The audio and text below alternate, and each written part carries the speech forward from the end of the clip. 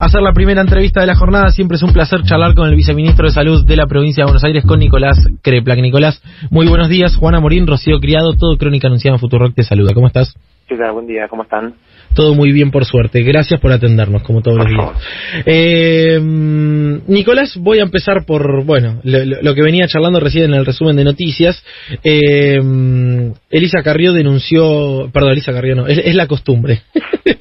Patricia Burrich denunció que Ginés González García pidió coima, pidió un retorno, después se desdijo o intentó minimizar un poco la cuestión, y ayer Mauricio Macri volvió a sembrar dudas respecto de por qué no se firmó contrato con Pfizer. ¿Cómo lo ves?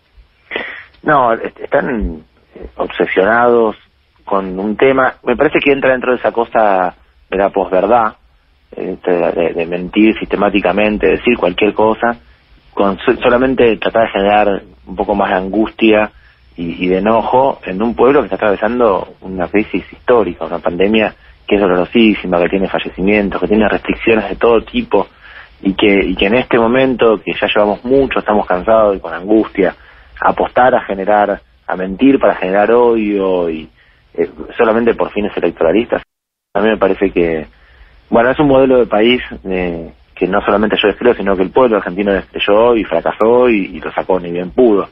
Me parece, una parte más de esta tristísima performance que tuvo la oposición en esta pandemia.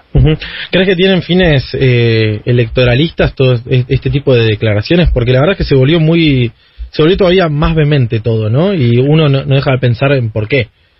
Sí, porque es la única forma que tienen para tener una agenda política, porque no construyeron nada distinto, ninguna alternativa interesante que enamore, y entonces intentan tener un espacio a partir del odio.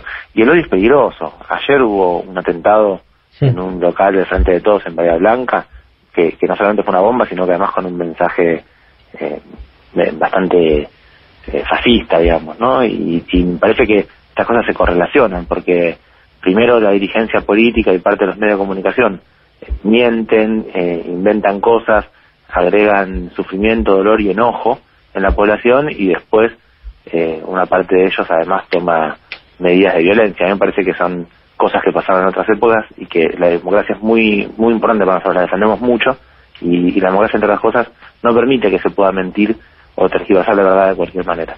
Claro. Nicolás, a todo esto el ritmo de vacunación avanza muy bien, está dando buenos resultados, uno trata todos los días de contar esas buenas noticias que hay, que muchas veces están invisibilizadas, por lo menos de cara a la sociedad, sobre todo porque, insisto, la sociedad tiene que saber que esto va a pasar y que hay un día después de esto y que vale la pena cuidarse más que nunca hasta que llegue la vacuna. En los últimos 7 días, si uno cuenta entre el 23 y el 30 de mayo, van a haber llegado 3.600.000 dosis de mínima de vacunas, con la posibilidad de que lleguen las 4 millones o las 3.960.000 desde México de AstraZeneca. ¿Qué cambia en el ritmo de vacunación de la provincia de Buenos Aires a partir de semejante llegada de vacunas? Sí, es una cosa muy esperanzadora, por muchas razones. Primero, porque estamos viendo una eficacia de las vacunas muy potente, está reduciéndose la letalidad, está por debajo del tercio de lo que fue en la ola anterior, la letalidad, y eso es producto de la vacunación. Así que ya tiene impacto sobre nuestra sociedad y está llegando a gran velocidad, posiblemente con esta llegada de las vacunas que estos días están llegando, que ya nos van a repartir dentro de poquitito, estos próximos días, entre hoy y mañana empezamos a recibir en la provincia, lo vamos a distribuir, así que calculamos que a partir del sábado o domingo vamos a tener una escalada muy grande en la velocidad de vacunación. Nuestro récord fue 105.000 vacunas en un día, y estamos seguros que vamos a poder pasarlo muy holgadamente, así que estamos con esa expectativa. Es muy importante que la sociedad esté toda muy concentrada en esto, que se inscriban, que revisen, que no tengan angustia, además que puedan esperar, porque si no también cada día de espera es un sufrimiento, pero Total. Que esperen, pero que va a llegar todo bastante rápido. Lo que nos pasó este fin de semana fue un porcentaje de ausentismo muy grande, quizás con la lluvia, el viento, el frío, el feriado, las restricciones, fue difícil, pero necesitamos que esté la gente bien preparada para ir, así no perdemos oportunidades con el ausentismo, y a partir del sábado aumentar mucho la velocidad, y creemos que podemos cumplir con la población de riesgo en no demasiado tiempo, con las vacunas que están llegando esta semana, es decir, ya con lo que llegue estos días vamos a poder cubrir probablemente a casi toda la población de riesgo. Igual la semana que viene van a seguir llegando, así que es bien interesante un cambio en la curva de la vacunación en un momento que es clave. Justo llega el momento en que las vacunamos 3 semanas después, empezamos a ver los resultados, que hoy ya son muy importantes. ¿Se podría tener a toda la población de riesgo vacunada en junio?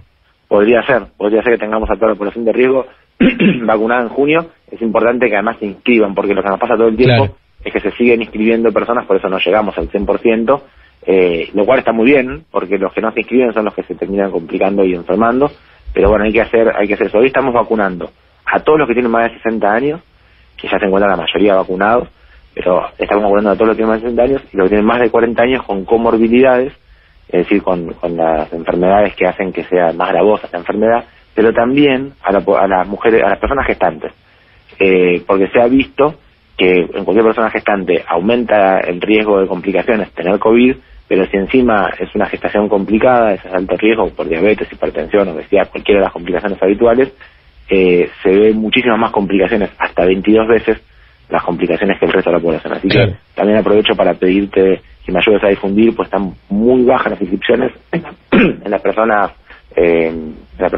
gestantes. Bien, Rochi. Nicolás, ¿cómo estás? Rocío Criado te saluda. Si bien entiendo que pasaron pocos días para saber qué tan efectivas o no resultaron estas nuevas medidas de cuidado, te quería consultar por esta idea de implementar más bien un modelo intermitente, de tal vez cierres programados por pocos días y después ciertas aperturas. ¿Cómo ves la posibilidad de aplicar este sistema de acá en adelante? Yo soy, en términos generales y en el sanitarismo en particular, apoyo una forma de pensar las cosas que es la planificación estratégica, digamos, y situacional. Es muy difícil decir vamos a hacer esto las próximas semanas, porque quizás la realidad no se va adaptando a las medidas, entonces uno tiene que ir cambiando. Lo de los cierres intermitentes es una forma razonable de tener cierres fuertes que reduzcan la circulación, pero tener una apertura de la economía cada tanto, digamos. Yo no sé si es necesario volver a hacer ese cierre, cuándo será necesario. Creo que lo mejor es ir evaluando epidemiológicamente lo que sucede continuamente, porque insisto que ya estamos viendo una caída de la letalidad en estas semanas que es muy distinta a lo que se veía hace un mes. Entonces, cada decisión que toma el presidente, el gobernador, que nos permite ganar 2, 3 o 4 semanas, con esta velocidad de vacunación y con esta eficacia que tienen las vacunas, aunque sea una sola dosis, estamos empezando a tener un cambio. Entonces, quizás esto que vos preguntás puede tener sentido hacerlo una vez o 2 veces, y ya después no lo tenga más, ojalá, y quizás haya alguna mutación, variación o alguna complicación que no estamos previendo hoy y nos haga tener que llevarlo más en el tiempo. Claro, ahora Nicolás, y en este sentido vos decías recién, esperamos tener para junio a la población de riesgo vacunada. Eso significa que se podría empezar con ¿qué franja etaria sin comorbilidades a partir de eso? Y luego de eso, lo que va a venir seguramente sea 40 a 59 años sin comorbilidades, que ya es una población que pensemos que tiene una voy a decir muchos números, pero tiene una letalidad de 0,67, es decir, de cada 200 personas que se enferman en esa franja etaria sin factores de riesgo, hay más o menos un fallecido. Y cada 200, comparado con los mayores de 70 años que tenías 30 a cada 100. Entonces, ya estamos trabajando con otras situaciones muy distintas, y por eso también es que podemos tener, lamentablemente, más cantidad de casos con menos impacto en la terapia intensiva. Pero hoy todavía seguimos teniendo muchas personas afectadas que tienen 50, 60 años con enfermedades de riesgo, que son los que están ocupando las terapias intensivas en este momento y a quienes estamos vacunando ahora. Por eso es que estas semanas que ganemos en este momento tienen una significancia epidemiológica tremenda. Claro. Y respecto de las vacunas, hace poco la legislatura de la provincia de Buenos Aires habilitó al gobierno a adquirir como estado provincial dosis de vacunas. ¿Se está avanzando en una adquisición por parte de la provincia en este sentido? ¿Se está avanzando con algún laboratorio en particular? ¿Hay algún anuncio pronto o todavía es muy prematuro? Sí, lo que hizo la legislatura fue proveer algunas herramientas administrativas para poder generar esto. Nosotros ya desde el año pasado venimos negociando con muchos laboratorios y las negociaciones las seguimos a Nación, las articulamos y seguimos a Nación y tienen resultados, muy importantes. Nosotros seguimos haciendo ese trabajo, venimos hablando con varios laboratorios más, y la posibilidad de incorporar más vacunas, que también pondremos a disposición de todo nuestro país, porque de nada sirve que se vacune solo la provincia de Buenos Aires, pero sí, venimos avanzando al menos seriamente con 3 laboratorios, no quiero decir mucho más porque todavía... ¿Y Pfizer? Nada. No, mentira. Bien, con 3 laboratorios entonces cerca de tal vez cerrar algún acuerdo. Sí, esperemos que así sea. Igual también está avanzando muy bien Nación. La idea es que todo lo que podamos hacer para contribuir en tener las vacunas lo antes posible va a ser muy importante para todos. Bien, ¿qué sucede con la Copa América?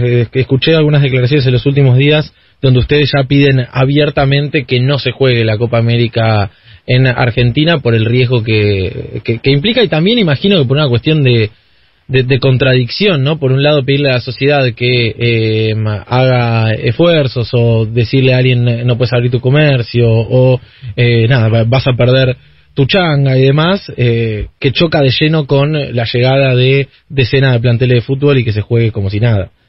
Sí, lo que sin duda no puede pasar es que se juegue como si nada. Después hay distintas matices que incluso creo que dentro de cada uno de nosotros hay más de una perspectiva, porque por un lado es cierto que puede haber cierto descuido o una imagen de esto no pasa, pero por otro lado también un entretenimiento, cuando uno no puede salir, no hay actividades sociales y sobre todo estamos pidiendo que se queden en casa y pueden ver un partido, y un poquito de alegría también es bueno. Así que es una complicación.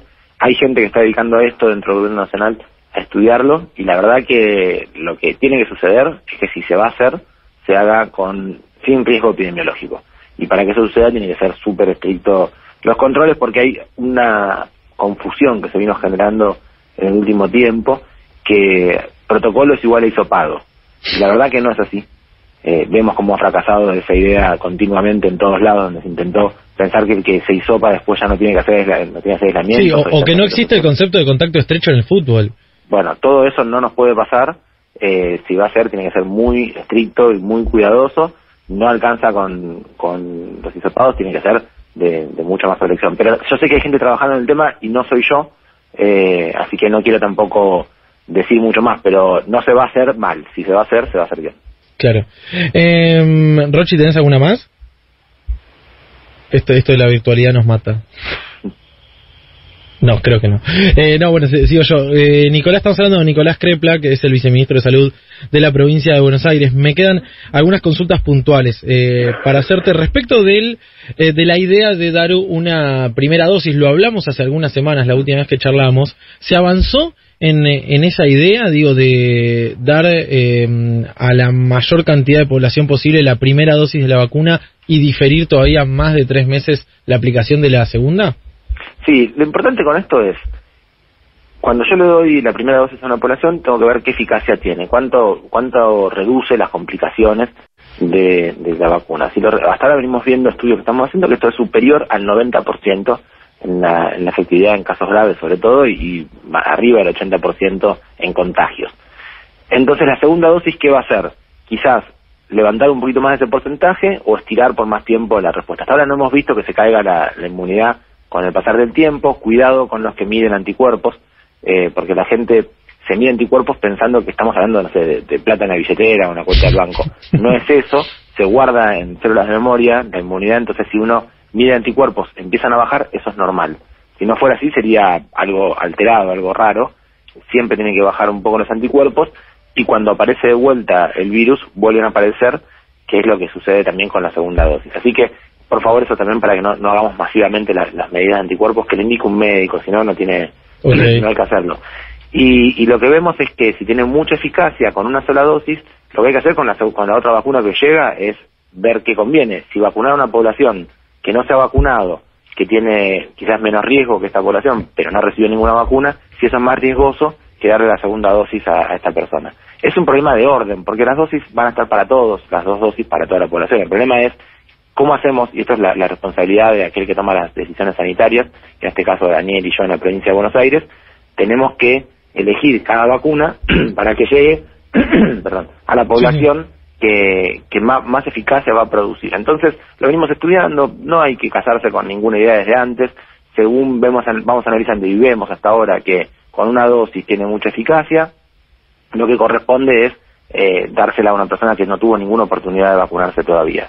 Por el momento, de todas formas, y en coincidencia con las propuestas de nuestro Ministerio de Salud de la Nación, estas dosis que llegaron ahora, estamos asignando turnos para las que tienen 3 meses cumplidos de AstraZeneca, se lo vamos a dar, digamos, no es que no le vamos a dar a la población, lo que yo estoy tratando de es explicarle a la comunidad en general y también a gran parte de la dirigencia sanitaria que hay que hacer las decisiones con racionalidad sanitaria, que no es cuestión de casarse con un preconcepto que no tiene eficacia, porque vamos a terminar perdiendo la oportunidad de evitar complicaciones que se podrían ver en este momento, el momento de la segunda ola. Es un momento donde cada vacuna tiene que ser lo más precisa que pueda hacer. Las segundas dosis son importantes, pero no es cierto que cuando se cumplan 3 meses se vencen. La gente a veces piensa que son así, la situación es un mensaje muy lineal, que no es cierto, no funciona así. Sí, y que debe generar mucha angustia también para aquel que lleva 83 días de la aplicación de la primera dosis y dice, che, ¿qué pasa a partir del 90? Claro, y mucha gente piensa, claro, a partir del 90 se me perdió la vacuna, tengo que empezar de vuelta. Jamás empieza de vuelta los esquemas de vacunación, es una máxima esa, nunca sucede eso. Y además no hay ninguna diferencia entre el día 90 y 91, 90 es una convención, digamos. Entonces, para que la gente se quede tranquila con eso, es muy importante. Y vamos a hacer lo que sea siempre lo más eficaz para toda la población. Las 2 dosis van a estar para todos, el problema siempre es el orden tiene que ser lo que mejor resultado sanitario produzca. Bien, la última, entendí bien, vos hoy decías que es necesario reforzar la comunicación sobre la anotación de las personas embarazadas respecto de la vacunación porque notan un aumento en la letalidad allí. Sí, hay un aumento en las personas embarazadas sin riesgo que se infectan con COVID, hay un aumento del parto prematuro, de la preeclampsia y también hay fallecidas muertes maternas por coronavirus. Pero encima aquellas que tienen embarazos de riesgo, las que tienen diabetes, hipertensión, obesidad y están gestantes, tienen 22 veces el riesgo de complicaciones de lo que tiene una persona de la misma edad no gestante. Entonces, es una indicación que está en este momento priorizada absolutamente en la provincia de Buenos Aires a las personas gestantes, que incluso estamos haciendo un esfuerzo muy grande para que mis colegas lo sepan, porque algunos, por temor o por desconocimiento, no se lo indican a sus pacientes, y la verdad que, está bastante demostrado y está indicado dentro del protocolo de la provincia de Buenos Aires y a nivel nacional también, que hay que priorizar a esta población. Bien, perfecto. Entonces, si estás embarazada, anótate para vacunar. Por favor. Bien. Nicolás Kreplak, muchas gracias por la comunicación. Un abrazo grande. Muchas gracias a ustedes. Que tengan un buen día. Era el viceministro de Salud de la provincia de Buenos Aires. Hablamos un largo rato. Ojalá que hayamos logrado saciar sus dudas. Y Nicolás Kreplak hablaba acá en Crónica Anunciada.